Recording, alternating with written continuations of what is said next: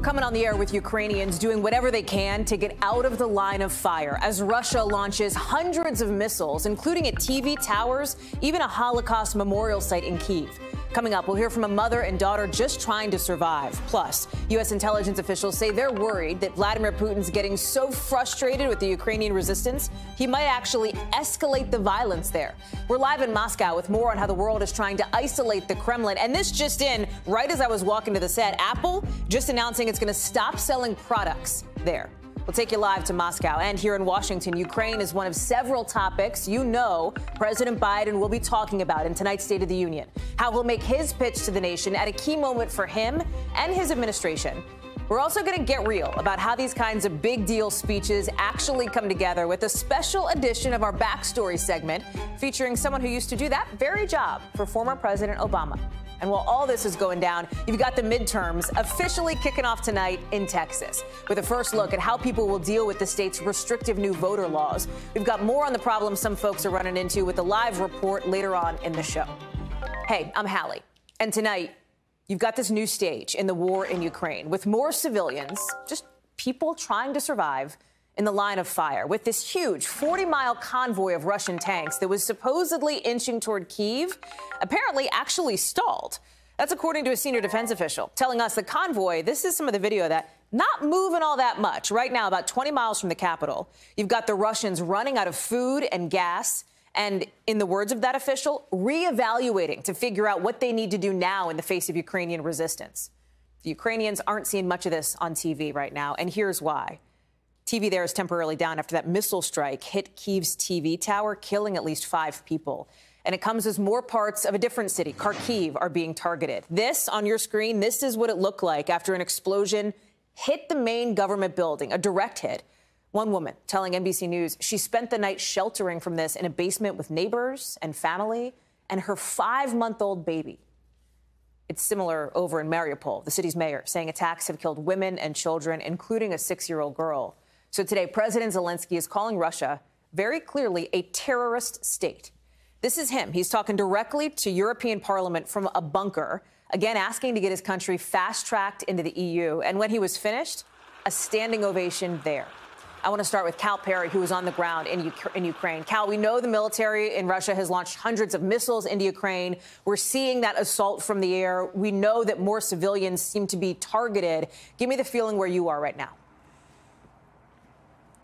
It feels like we're at an inflection point here. As you sort of laid out, you know, there's this column that is headed for Kyiv. It feels like the Russians are at least reassessing their battle plan. So in a way that only our viewers have become accustomed to in the last few years, prepare that split screen moment, right, where the president's going to be talking and it's likely that Kyiv is going to be shelled. It's being shelled right now. We're hearing fresh explosions from the capital. Those are the reports that are coming out. And of course, all of this is creating a humanitarian crisis, a nightmare for a country that is already fighting a battle in the east, now facing this very difficult situation here in the west. As you said, 650,000 people have already left this country. We know the numbers for internally displaced people are going to be far higher.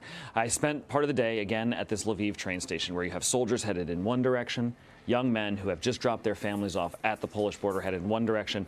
And as they head that way, they're faced with this scene of people coming scared and confused and tired and exhausted, carrying only what they could with them, trying to get their families out. I had a chance to talk to a 12-year-old girl who was educated in Canada, and her mother. I asked them just to talk a little bit about what it is they're going through. Take a little listen to that report. Russia is just killing people for no reason. Now he have to defend his country, and we live, we stay in Ukraine with him, and we have to support our husband, our man, our armies. And so you have a deteriorating situation also because of the weather. There are people sleeping outside. It is cold here. It is wet here. Folks who can't find anywhere to go are stuck in this city. Other people are trying for the border. But it's getting worse and worse, Hallie, and it's only going to get worse as the fighting spreads. There's this phrase that I hear more and more of in Washington, and that is war crimes. We heard it. I know you're hearing it where you are from President Zelensky in Ukraine. A significant statement, given that you have the International Criminal Court, the ICC, opening an investigation into whether Russia is committing war crimes. And let's be honest about this. I think people were ready for this before the war even started. The Russians in Syria were bombing hospitals. They were indiscriminately killing civilians. This is proven. This is not me saying this. This has been proven by international tribunals, international courts. And so people were aware of this. We were at a hospital just yesterday. And in doing our report, we were talking to the hospital staff, and they were very happy we were there. We were getting supplies as they came off the back of the van, and they wanted that information out there. But what they didn't want out there was the name of the hospital and the location of the hospital. People here are keenly aware of how Russia has been in previous conflicts, be it Grozny in 1994, be it Syria more recently. People are aware of it. They are terrified that the Russians, if they cannot move as quickly as they want to, will do things like possibly encircle Kyiv and just bomb it and just bomb it. And we heard from a general in Russia over the weekend who said maybe we'll create a humanitarian corridor to let civilians out. The implicit message there was if you remain behind, you could be killed. And that's what's scaring people here. Real quick, Cal, you know, it seems like what Putin has done is only accelerate Ukraine's entry onto sort of the European stage. You have what I referenced right at the top of the show, the idea that, you know, we know Zelensky wants to get into the EU. You saw that standing ovation from the European Parliament today. What's the status on that front?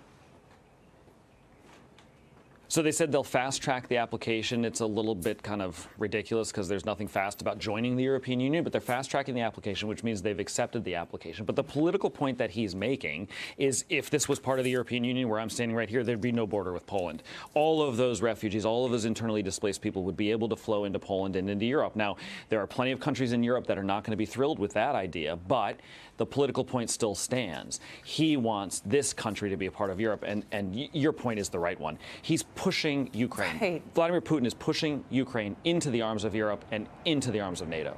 Cal Perry, live for us in Lviv. Cal, thank you for being up late for us there tonight. I appreciate it. You got this pressure growing on every side for Putin and his government as we've seen the economy really hit hard because of these sanctions from the international community. And we said it at the top of the show, just happening just into us. Apple distancing itself from Russia now. The company has just announced it's going to stop selling products there because of the invasion. They've also restricted apps for Russian state news outlets, RT and Sputnik. Now you can only see those outlets in Russia. And then today, you talk about split-screen moments. We showed you that standing ovation for President Zelensky in Ukraine. Look what happened here to the Russian Foreign Minister Sergei Lavrov. Yeah, that's everybody there standing up, turning their backs on him to protest this invasion while he was delivering a speech in Geneva. All of it, putting more and more pressure on Vladimir Putin. And from the tea leaves we can read and from what we're hearing from reporting from the defense officials that our teams are talking to and elsewhere, it seems like Putin is getting more and more frustrated. Intel agencies say he's lashing out. They're worried that frustration may lead him to step up the violence, basically. Keir Simon joins us now from Moscow. And Keir, there's a bunch of pieces to this. Let me start with Apple. Listen, big company. Yeah. Everybody knows Apple. Now saying, hey, they, too, are not OK with their products being sold in Russia, trying to send a signal to Putin that this is not OK. Yeah, and, you know, you can imagine that there are millions of Russians who don't get to buy Apple products, and it won't impact them, but it will impact the middle classes here in Moscow and cities like this, St. Petersburg, and that does have an impact because, of course, it is the middle class society that often sustains a leader, and in the case of President Putin, he does need to keep the big cities like Moscow behind him, not just the rural areas, not just the older generation who watch state television and believe what they watch. But, you know, Hallie, as we prepare to hear from President Biden speaking to Congress, speaking to the American people, speaking to the world, another president, President Putin here in Moscow, is trying to limit what people here in Russia get to know about what's happening in Ukraine. So Radio Echo Moscow, an independent radio station, has been closed down today. Its broadcasts have been closed down. We think you can still hear it on the internet. The Wikipedia site, Wikipedia Russia, says it's been threatened by the Russian prosecutor with being closed down over its post-invasion of Ukraine 2022. So truth is having a less and less of a place here in Russia, as the truth is that President Putin's campaign in Ukraine struggles. Struggles, the question is for how long, right, Keir? And this is a question that I've been trying to get at from folks that I'm talking to in Washington, because Russia is obviously a military superpower. And you see this assessment now coming into us from the reporting that our teams are doing, that perhaps there is a real concern. Putin is frustrated and may just unleash in a way that is going to be devastating potentially to people in Ukraine. Yeah, there's a saying from another European war, no plan survives first contact with the enemy. And so that's true of all conflicts. But, you know, this one, I think, is showing signs of difficulties at the top. The plans that President Putin had are not coming to fruition. And I think part of the reason why we might be hearing these reports of President Putin being angered by this is actually, when you look back at previous Russian campaigns, Crimea in 2014, for example, there do appear to have been, despite the fact that it was seen as a success, there do appear to have been logistical issues emerging, supply-side issues emerging. So Putin may well be furious that those things haven't been fixed. It kind of reminds you of another European war, World War I. The leaders of that war, the generals, of course, so out of touch with their people on the ground. So, you know, I think there are real problems for the Russians. That's not to say, from a military standpoint, that they won't be able to fix them. But as you mentioned, they may be trying to fix them with terrible bloodshed, more violence. And again, in the end, the problem for President Putin is he began this by saying this is not going to be an occupation of Ukraine. But the more that he has to use terrible violence, the more he turns the Ukrainian people against him, which means, well, what's the exit plan? That's it. Keir Simmons, I appreciate the view from Moscow and for your reporting and analysis, as always, with us tonight. Thank you, thank you. You've got the other piece of this invasion, right, which is what the UN is saying could be Europe's biggest refugee crisis this century. We are seeing something like 660,000 people, they say, who have now left Ukraine, 100,000 more than when we talked 24 hours ago on this show. And these are just some of the people whose lives have been changed in a matter of days. Women, kids, families, many of them waiting at the Polish border, the Romanian border, the Moldovan border, sometimes for as long as 60 hours. One mom realizing just how fast it took for everything to fall apart. Watch.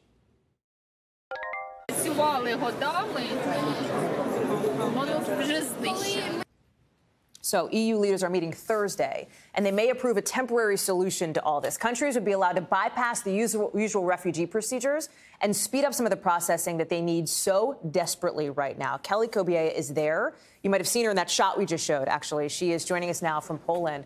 Kelly, tell me how the situation has evolved in the last 24 hours. I know you've been out there, as we just saw, talking to folks about this. Yeah, Hallie, it has improved in terms of just getting people processed, getting people off of those trains that are arriving at that very small train station at the border, getting them through border and customs, and then on to wherever they may land. A lot of people are staying in private homes. They're staying with relatives. They're staying with friends. They're spreading out to different cities. Some are staying in schools and in churches and sports halls. But a lot of people are staying with friends. We spoke to the daughter of Olga, who told us about just how quickly everything happened for her. Take a listen. Oh, actually, we don't have that, I'm told. But she talked about hearing gunshots and sounds of war, essentially. And the next morning, her mother waking her up and saying, "We have to go. Pack your bag." It was really that quick. And she and her sister said that they took their 2 dogs and their pet guinea pig. And she showed me their pet guinea pig. But it's just, you know, it's absolutely heartbreaking, Hallie, when you talk to some of these families and about what they're going through. And the fact that they're leaving fathers, brothers, husbands behind. And that was the case for this family. And the reason for that, of course, is because men between 18 and 60 have to stay in Ukraine, basically. So you're seeing, Kelly, not just the unimaginable pain of people having to leave their homes, but as you know, to leave their families too. Kelly, do you still have us? Kelly Kobiela, if you can hear me. All right. Kelly, live for us there from Poland. We appreciate her reporting, being on the front lines there of this growing humanitarian crisis. That is, again, one of the pieces of this story. The other is what we're hearing from Ukraine's President Zelensky, who's really asking President Biden to go even further with sanctions, economic penalties with Russia. After they talked on the phone this afternoon, you can see here the president on the phone, a picture that I believe the White House has given us. They talked for just about a half an hour, and yeah, that's a White House photo on that. We had heard Mr. Zelensky talk about how negotiations between Ukraine and Russia went a few days ago and what it would take to end all this violence. It began six days ago. Yes. I think there are principal things you can do it, and that is very important moment. If you'll do this, and if those side is ready, it means that they are ready for the peace. We know that President Biden and his team have been reworking his State of the Union coming up in just a couple of hours. You'll see it live right here on NBC News Now to more heavily emphasize some of what you're looking at here, right? The Russian escalation in Ukraine, what is happening in Ukraine. He's planning to look specifically, too, at the effort between the U.S. and its allies, the penalties the U.S. has put in place on Russia. Let me bring in Carol Lee now at the latest out of the White House. And Carol, so that people know, you know, oftentimes on a State of the Union, it's tradition for a president to host news anchors for an off-the-record sort of sit-down, usually a luncheon. President Biden was talking with our own Lester Holt, who was there on the record, about specifically his message as it relates to Ukraine, what he wants the American people to know about. Give us a preview.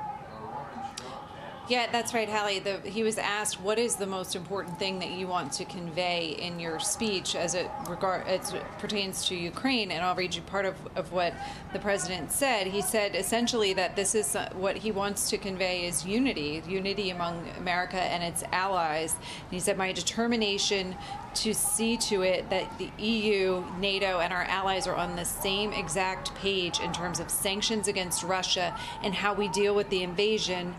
And it is an invasion of Ukraine, he says, because that's the one thing that gives us power to impose severe consequences on Putin. So the president saying that his message is the world needs to continue to stand united, and standing together and keeping and maintaining that unity is really ultimately what might change the situation in Ukraine. However, huge caveat, the president said that over the long term, this is not something he's talking about in the short term. Anyone in the administration that I've talked to is still very much thinks that this is going to get much worse before it gets better, and that they just don't think that Vladimir Putin has changed his goals here in terms of going in and ultimately taking Kyiv. There's this question of not just Russia's actions being classified as war crimes. There's this question that's out there, too, that has been raised in reporting about what is Vladimir Putin's state of mind. There's also a question, and I talked with the chair of the Senate Foreign Relations Committee about this just within the last couple hours, Carol, of could there be a no-fly zone put in place over Ukraine? The White House has been very cool to that idea. And Senator Menendez, too, said, well, he doesn't want to shut the door on it. That opens a whole new can of worms that doesn't seem particularly, useful or a line that the U.S. wants to cross right now. Yeah, and it reminds me, Hallie, sorry, I'm hearing these protests. I know, that's okay. Of the debate that some of the same people in the administration had about Syria a few years ago and creating a fly zone there. And the reason they don't want to do it is exactly the same. It's that it draws you into a military conflict. And what we've heard from White House officials is, look, somebody has to maintain a no-fly zone. This is not just some, magic carpet that gets laid out and nobody has to patrol it and survey it. And so if Russian planes were to cross that airspace, they would have to shoot them down. And that gets them into a hot war with Russia, and they don't want to do that. Also, the NATO Secretary General, Hallie, has said this is just not something that NATO allies want to do. Carol, you mentioned that we hear the horns, we hear the voices behind you. We often hear that from your perspective where you are for this live shot. I wonder if there's more of it tonight because of the State of the Union. This is a really key moment for President Biden, as you well know. We'll be talking more about that later on tonight, but this is a significant moment for him to address millions of Americans in prime time, not just on the crisis in Ukraine and what Russia's doing, but also, as the White House, I'm sure, hopes to try to highlight what they see as his accomplishments over the last year.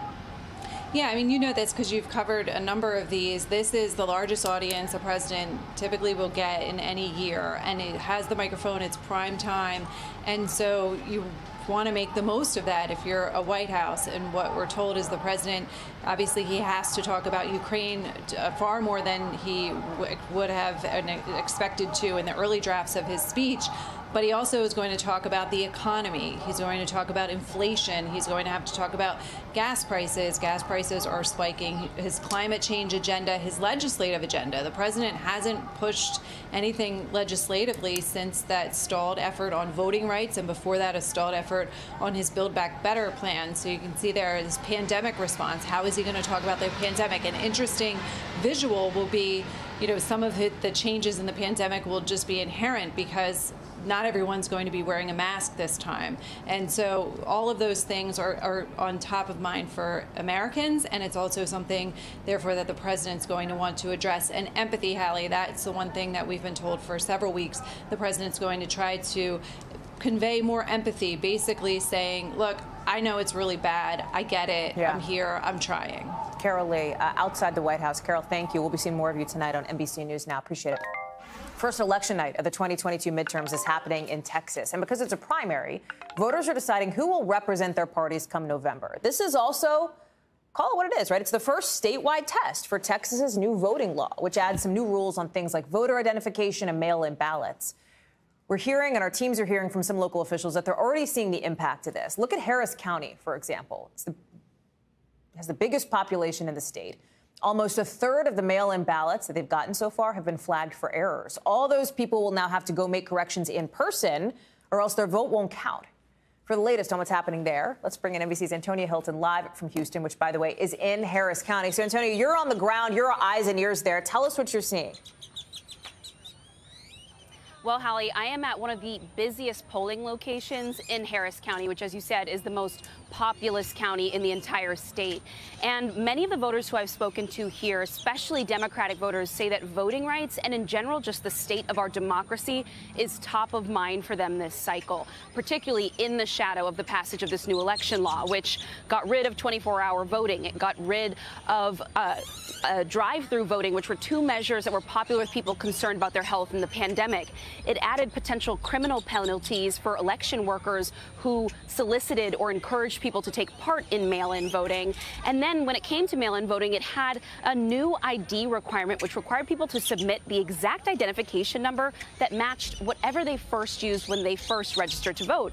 Something that has proved to be quite difficult for elderly voters here who ended up registering, in many cases, decades ago and are having trouble, in many cases, remembering what numbers they originally used. So thousands of mail-in ballots were flagged for rejection, and people are worried their voices aren't going to be heard. Take a listen to a conversation I had with one voter who tried to help some elderly people earlier during the early voting period and saw many of them fail. I believe it was to minimize minority votes, period, straight, no chaser. Because of the demographics in Texas are flipping quicker than anybody anticipated. And in just a few years, and I mean that, Texas is going to be Democrat. It will be. They are concerned about that. The demographics do not lie. The redistricting does. And the concern here among these voters is not actually just limited to SB 1. There's also the passage of SB 8 in Texas, which famously restricted abortion rights here. There's also the new announcement from the governor and attorney general here about potential investigations of transgender children and their parents for child abuse for receiving gender-affirming care. And so there's sort of a widespread anxiety here about the state of the democracy in Texas and around the country and the potential rollback of people's civil rights, Hallie. NBC's Antonia Hilton live for us there in Texas. Antonia, thank you. Coming up here on this show. So what does it really take to write a State of the Union speech? In tonight's Backstory, we get a behind-the-scenes look at that process. I'm joined by former President Obama's speechwriter next, plus a look at past State of the Unions and some of the most memorable moments. So how might tonight's measure up? That's later on in the hour.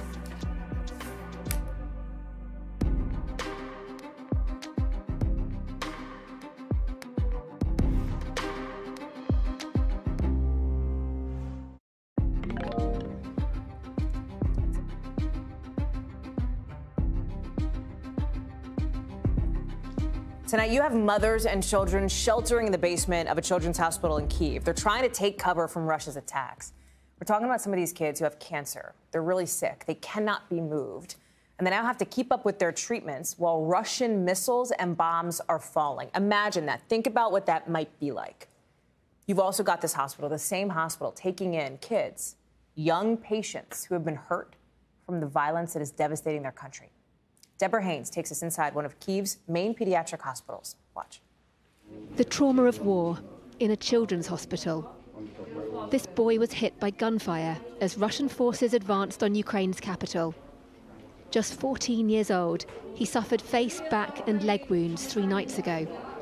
His latest procedure described as minor surgery.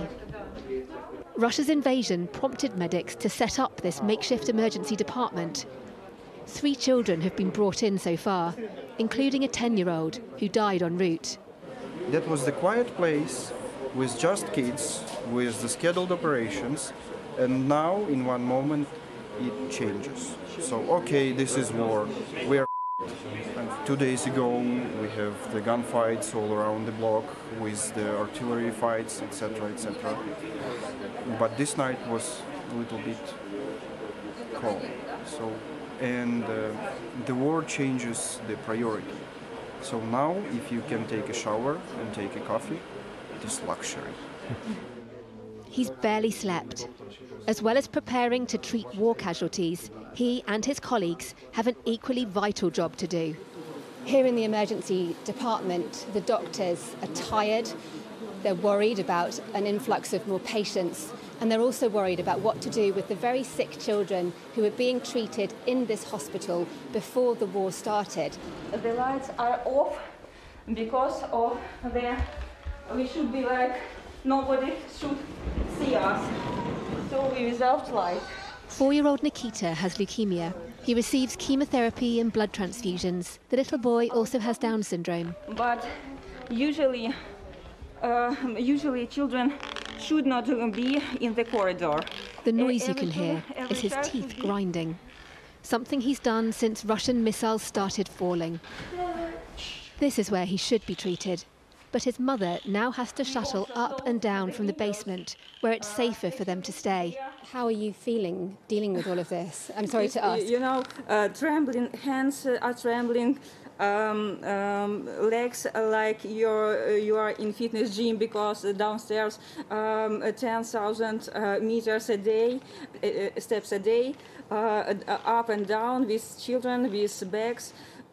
She wants to take him out of the country, but it's hard. Our children can't live without hospital, without medical treatment. You know, it's just a few days and that's all. So we should, if we will go to another country, we should cross the border, but with a doctor. They're not alone. Other children dealt the same cruel blows, fighting life-threatening disease in the middle of a war zone, and with Russian forces closing in on the capital. Deborah Haynes, Sky News, Kyiv. Our thanks to Deborah for that important reporting. And we have to note here, you do have relief agencies looking to step up to help the millions of people in Ukraine, like those kids, who desperately need medical supplies. They need food, they need safe drinking water. If you want to help, take a quick screen grab of this. Take a picture with your phone, visit redcross.org, or call the number you see, 1-800-RED-CROSS. You can also text Red Cross to 90999. Still ahead, those deadly floods in Australia are getting worse and forcing tens of thousands of people from their homes. We've got an update on that coming up in the 5 Things.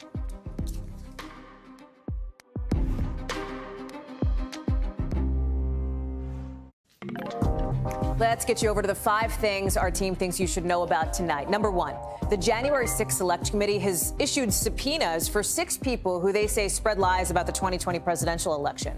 The committee's chairman, in a statement, said this is part of the panel's investigation into the attack on the Capitol and that they want testimony and records from those people. The panel expects them to cooperate. Number 2, tens of thousands of people in Australia on the southeast coast have been forced to leave their homes today.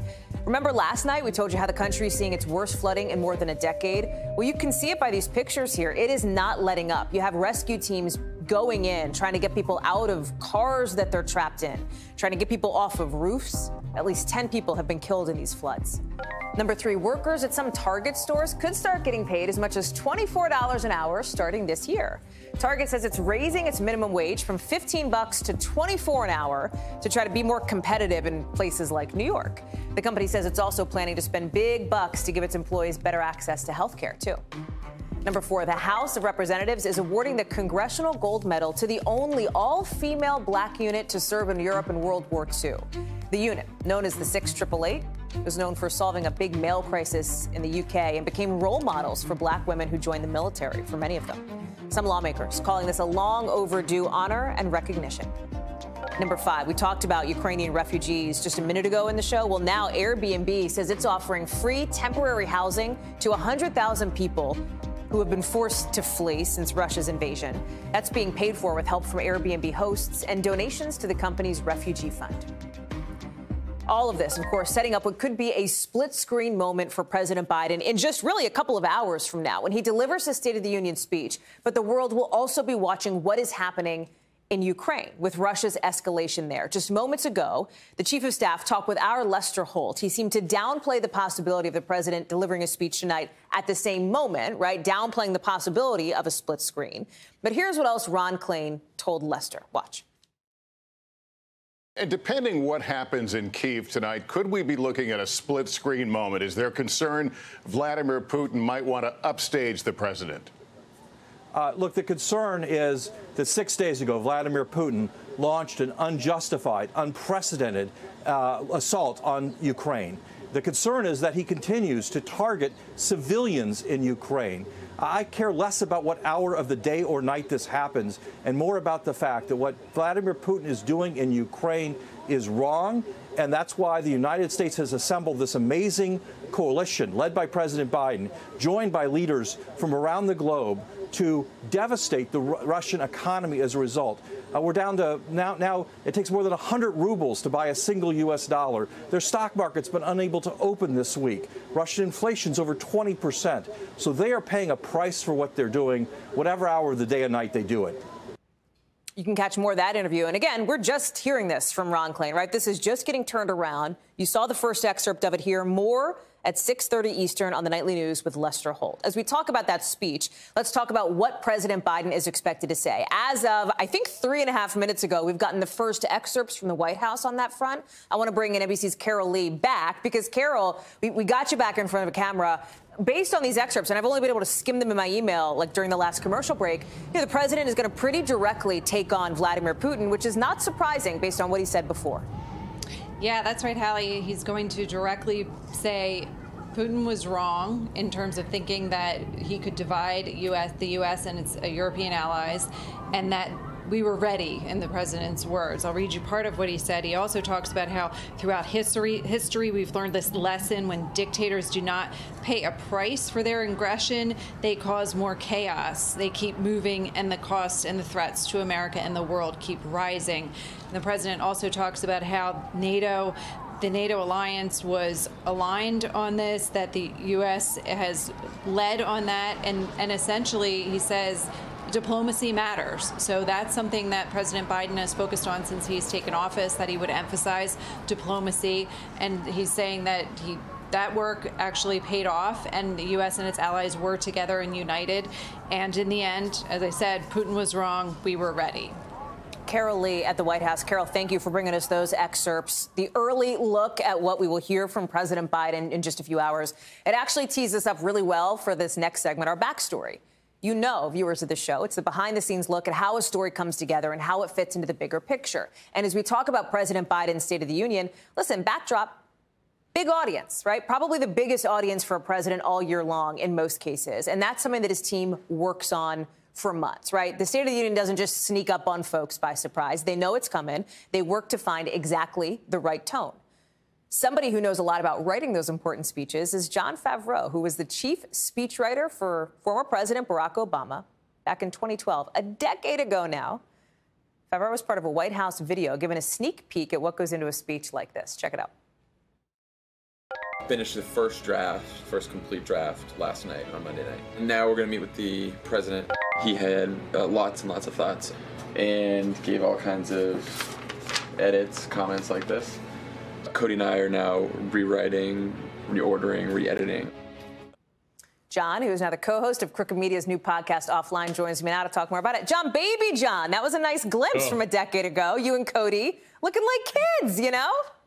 Looking like kids who hadn't slept in weeks. Well, because you probably didn't. We're so glad to have you, John. And as I said, this is your first time on for this segment, so thank you and welcome, because it's a little different. We really want to try to pull back the curtain on, like, what is it really like, right? Your experience, like, tell us what it was creating a speech like this for a president. It's a big deal. It doesn't just pop up out of nowhere. But you know that when you worked for, former President Obama, stuff came up and you had to maneuver and rework and rewrite right up until the last minute. Right. Yeah. I mean, usually it started around Thanksgiving. We'd have our first meetings about what was going to go in the speech. And the president would sort of lay out the themes of what he wanted included. We'd also talk to every policy advisor in every department of the White House, every cabinet agency over the next couple of weeks. And then we'd figure out, okay, this is the policy that's going in the speech. This is these are the accomplishments we're going to talk about. Here's the theme. And then we'd get working on the actual draft. And we'd usually have a draft around Christmas. We'd send it to the president when he was in Hawaii.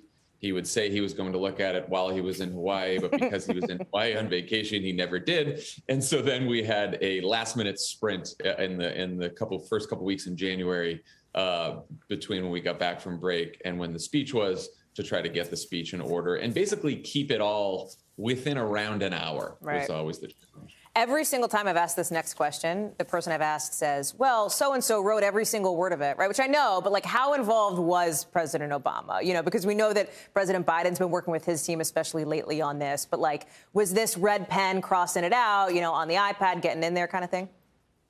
Yes. I mean, we're always, of course, supposed to say as speechwriters that the president writes everything, but President Obama, because he was a writer, because he wrote 2 books before he became president, really was involved pretty intimately. And he would be up till 2 or 3 in the morning sending us edits. We'd get the draft back and it would be covered in black little marker and his like neat little lefty handwriting. So he would get very, very involved, particularly as we get closer to the end. And it was focused mainly, like we've gotten the argument down, then he wanted to focus on language and rhythm, and he'd be making edits right up until the day of. There is an optical piece to this, too, for any State of the Union. Like, it's a primetime address. It's a rare opportunity for a president to deliver a speech to all Americans across all networks at the same time. How much are you thinking about things like guests in the First Lady's box? We know, for example, First Lady Jill Biden will have the Ukrainian ambassador, you know, and other guests we've found out in the box for tonight's speech. How much are you thinking about that and weaving that through in those moments when you know the president's going to call out people in the audience? Yeah, look, I think the way we did it is if there were news stories that we wanted to highlight, if there were people doing heroic, courageous things we wanted to highlight, we would include that in the speech and then invite the guests to the State of the Union. So it would go that way. We wouldn't just have guests and then figure out how to incorporate them in the speech. But look, I know that President Biden and his team are still working on the speech as we speak right now. Even though there are excerpts out, I know they're making last-minute edits. And that happens too. I mean, I remember in 2011, we had a draft of the speech done, and then there was that horrific shooting in Tucson. That's right. When Congresswoman Giffords was shot, and we rewrote most of the beginning of the speech based on what happened there, particularly knowing who would be in the audience and what he'd want to say there. You also were involved in the speech of the State of the Union after Osama bin Laden was killed. That was a huge moment, right? Yeah, and in that speech, I remember that we ended because the president had told us the story about how the SEALs involved in the raid had given him the flag that they had carried with them into the raid. And he kept that flag and he used it to tell a story about unity in this moment where, you know, the country was so divided. These SEALs who had come from all different walks of life, and everyone in his White House, from Robert Gates, who had been a Republican, to Hillary Clinton, who he had run against once, everyone came together because they were focused on the mission. And he used it to tell a story at the end of the speech about what America can achieve when we come together. One of the many memorable moments, I think, from States of the Union, you know, throughout the years. Let me ask you this, John. If, hypothetically, you were to be playing some kind of drinking game, not that we endorse that, with President Biden's State of the Union tonight, what are the phrases, what are the words that you're looking and listening for? You know what I mean? What do you think is going to come up the most here tonight? I mean, it depends on what's in the speech versus what Biden says. You know, sometimes he can say the word literally. I'm telling you, you know, if you drank every time he said the word literally, we might get a little tipsy. But I'm wondering how much he'll talk about Ukraine, how much he'll talk about, and not just the war, but the global struggle between democracy and autocracy. That's been a theme of his throughout the campaign, throughout his presidency. And I'm guessing he'll probably start the speech talking about that and use it as a segue to get into more domestic politics after he talks about Ukraine at the beginning. John Favreau, it's great to have you. Thank you for being on for the backstory. Come back, maybe next year. We'll talk more. We'd love to have you. Appreciate it. Of course. Coming up next, a Republican lawsuit looking to throw out absentee voting in Arizona, what it means for the midterms there, coming up in the local. And the anticipation tonight, not just for President Biden's State of the Union, but that's the biggie. People are also waiting on the rebuttal, and tonight there are more than one. That's after the break.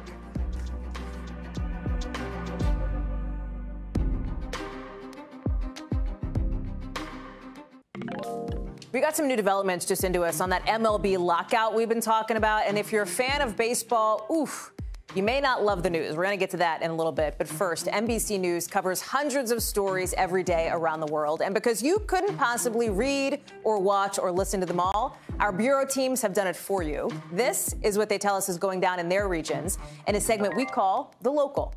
From our West Coast Bureau, Arizona's Republican Party wants the state Supreme Court to throw out absentee voting. There's this lawsuit they filed that says absentee voting is, quote, unconstitutional. 90% of voters there, battleground state, remember, vote by mail. It's a big deal ahead of this year's midterms. We'll watch that one. From our Southeast Bureau, Mardi Gras back in action in full swing in New Orleans. Check it out. People are on the streets today to celebrate Fat Tuesday. It's the first full-out Mardi Gras the city's hosted since 2020, right before the pandemic hit. Masks right now are only required indoors in public there. And from our Northeast Bureau, if a wicked Boston accent grinds your gears, you are not alone. I'm sorry to our friends in Boston, but a new survey says you have the most annoying accent in the country. I said I was sorry. Don't shoot the messenger. If it's any comfort to Bostonians, you did rank at number 4 for sounding smart. Although New York's accent took the top spot for that one. I would have said Philly or South Jersey, but that's just me. We've been talking about the president's State of the Union, and this year's response to it, because, you know, the other party gets an opportunity to respond, is seeing a little bit more interest, maybe a little more controversy, you could say, than we've seen in years past. You've got Iowa Governor Kim Reynolds set to give the GOP response, but then you have progressive Democratic Congresswoman Rashida Tlaib also set to give a response from the Working Families Party. Typically, you know, the response is meant to give the opposite party a chance to make a counter-argument, and over the years, that strategy has worked for some, but not everybody. NBC's Vaughn Hilliard explains. The State of the Union speech, an opportunity for the President of the United States to speak to millions of Americans in prime time. But if you keep the TV on long enough, you'll see a speech after the speech. We have just heard the President of the United States address our nation. Now, the Republican response. It's called the rebuttal or response, given usually by the opposing party, meant to make their own voice heard too. The rebuttal to the president's speech has been happening for years, but it hasn't always been given in the public way we see today. Congressman Gerald Ford of Michigan. It wasn't until 1966 when former Senator Everett Dirksen and then House Minority Leader Gerald Ford took the rebuttal to primetime, recording a 30-minute speech that aired 5 days after the president's speech. We do, however, believe that we have a duty as elected representatives to present our views. But choosing who delivers the rebuttal can be a strategic move. Sometimes it goes to a potential presidential prospect, like in 1996 with Bob Dole, who went on to win the Republican nomination later that year. The president claims to embrace the future while clinging to the policies of the past. Other times, it can be an up-and-coming party leader with the intention of launching their national profile. But then there were the rebuttals that flopped, like former Louisiana Governor Bobby Jindal in 2009. Good evening and happy Mardi Gras. I'm Bobby Jindal, Governor of Louisiana. Whose struggles with delivery led to bipartisan ridicule, later admitting that he blew it in his autobiography. So here you have me, a guy who is teleprompter challenged, versus the king of the teleprompter. Bad matchup. There was also Republican Senator Marco Rubio's rebuttal in 2013, whose awkward water sip moment went viral and eventually defined his speech. And Democratic Representative Joe Kennedy in 2018, whose shiny lips drew unwanted attention, the congressman later blaming it on chapstick. Almost 40 years after then-Senator Joe Biden helped deliver the Democratic response. We can criticize the Republicans, and we will. We think, frankly, though, it's time we put up or shut up. This year's rebuttal goes to Iowa's Republican Governor Kim Reynolds, called a rising star within her party. A Des Moines Register Iowa poll from November showing her with an 88% approval rating among Republicans in her state. The goal? To bring the party's platform front and center in a midterm year. Joining me now is Vaughn Hilliard. Vaughn, let me make 2 points here. The State of the whether the State of the Union itself actually moves the needle with voters is still kind of an open question. The State of the Union response, I had one person describe it to me as the thankless job, because when you do it well, nobody really remembers it. And when you don't do it well, everybody remembers it for a long time, right? It's a tough gig to have. And now it's Kim Reynolds tonight. I've been spending most of the morning on the phone with, sources and contacts on this of what we can expect from her. And I'm told, listen, this is going to be a big contrast speech. COVID and the economy, two huge points for her. Explain why that's so important from Iowa's perspective and why that might be different, right? They're going to draw that contrast with the federal with what the Biden administration's been doing. Right, and I think ultimately Kim Reynolds was a natural pick for this Republican Party that is still very much existing in the image of Donald Trump. We talked about promoting some rising stars typically from the opposition party, but this is one where Donald Trump is still talking about running in 2024. And what you have in Kim Reynolds is a Midwest governor, popular within her own party, and from a state that Donald Trump was able to hold on to in 2020, while other Midwest states like Michigan and Wisconsin fell. And you have to deal with the reality that in Congress right now, Republicans are in the minority, in the House and in the Senate. So that is where you're able to turn to someone who at least the voters are looking at in these midterm elections as somebody they believe who has done an effective job and who is still viewed in a positive light by Donald Trump and by and large the rest of this Republican Party. Vaughn Hilliard, great to see you, Vaughn. Thanks for being with us. I know you know a thing or two about Iowa, my friend, considering you lived there for a couple of years. So appreciate your perspective. Thanks Hallie. Vaughn. Coming up here on the show, we're going to talk more about some other stories as it relates to State of the Union. But we know that U.S. presidents have been giving these addresses dating back to George Washington. It's actually in the Constitution. The presidents from time to time will give Congress information on the State of the Union. That's what it says. The speech is meant to be the president's standout moment to address the country. But over the years, there have been moments unrelated to the speech itself, perhaps, some candid moments, some funny moments that capture the spotlight, going down in State of the Union history. Madam Speaker, the President of the United States. The State of the Union, historic, where the President of the United States has the opportunity to speak directly to millions of Americans. Almost every president in history has delivered this address in one way or another, in written form in the early days of the country, to in-person speeches on TV now. With each message, presidents looking to make their mark on history, some with memorable moments, like Lyndon B. Johnson introducing his agenda. And this administration today, here and now, declares unconditional war on poverty in America. Or George W. Bush outlining his path to fight terrorism after 9/11.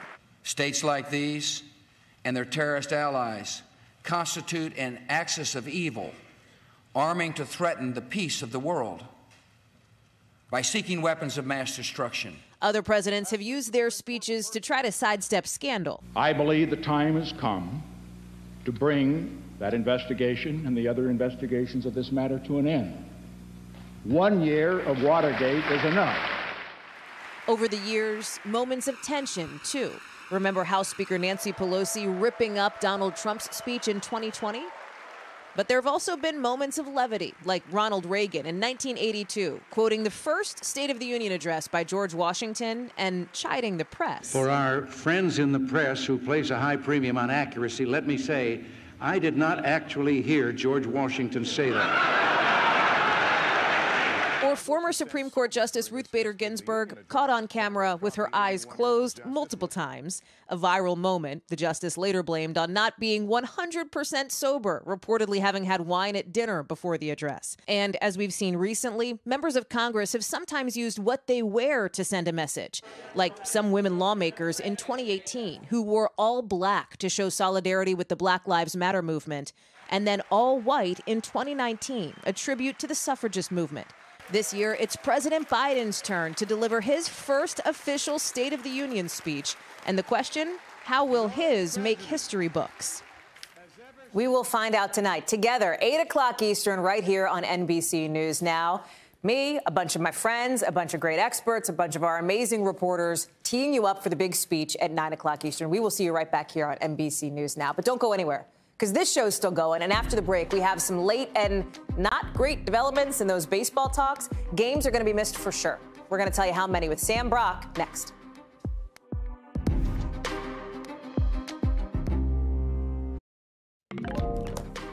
Just into us, no deal, at least not tonight, with that lockout for MLB, Major League Baseball. Another deadline coming and going with no agreement. We just heard from Commissioner Rob Manfred just within the last couple minutes, confirming some regular season games are going to be canceled. Watch. The calendar dictates that we're not going to be able to play the first 2 series of the regular season, and those games are officially canceled. We're prepared to continue negotiations. We've been informed that the MLBPA is headed back to New York, meaning that no agreement is possible until at least Thursday. NBC's Sam Brock is back with us following developments from the league office, the Players Association. We just saw it, Sam, so we knew this was coming.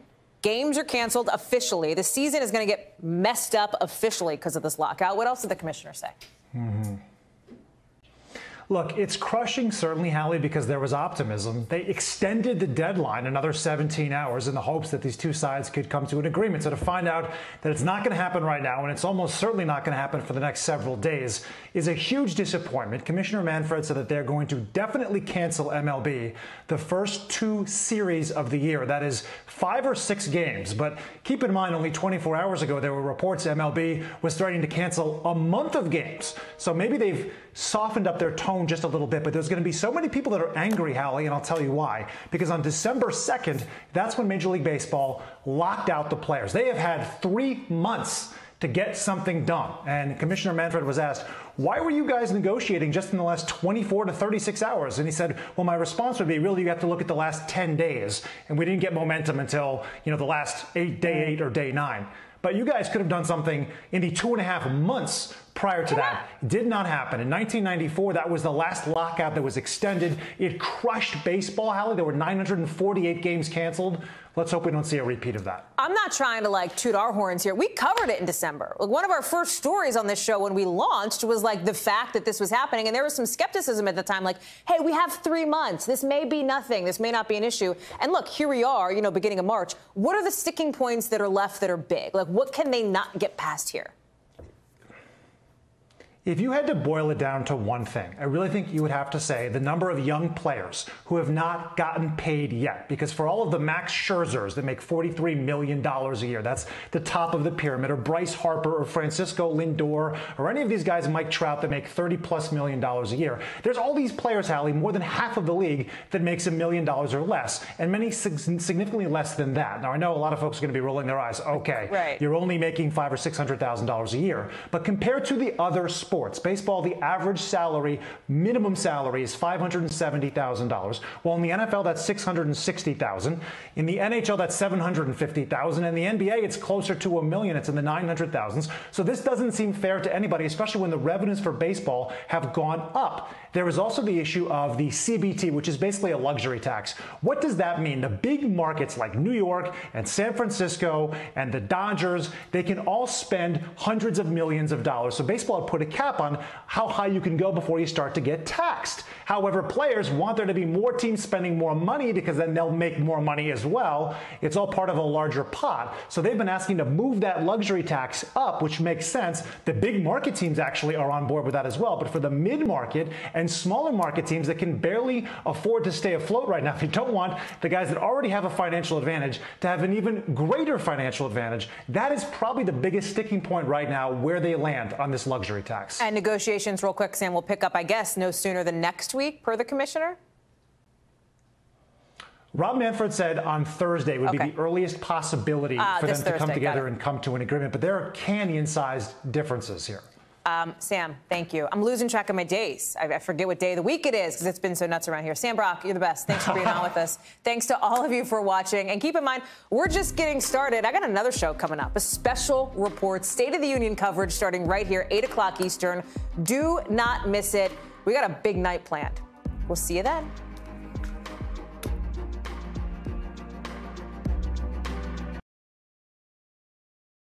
Thanks for watching our YouTube channel. Follow today's top stories and breaking news by downloading the NBC News app.